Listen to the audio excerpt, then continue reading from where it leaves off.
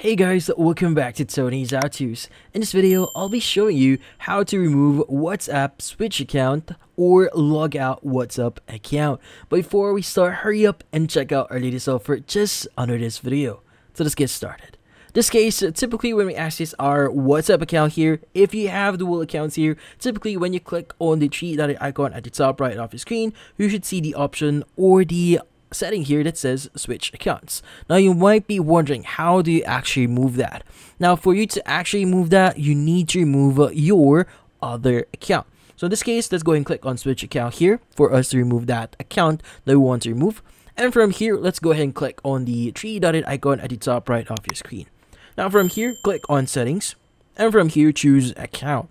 Now from here, what we need to do next is just choose the option that says remove account. And from here, it's going to say remove account.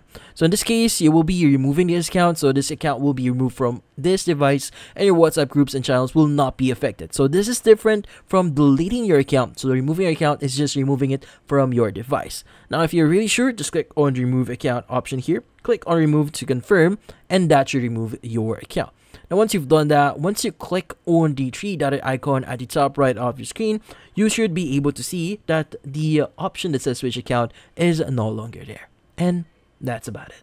So, if you found this video helpful, hit the like and subscribe button and watch our next video.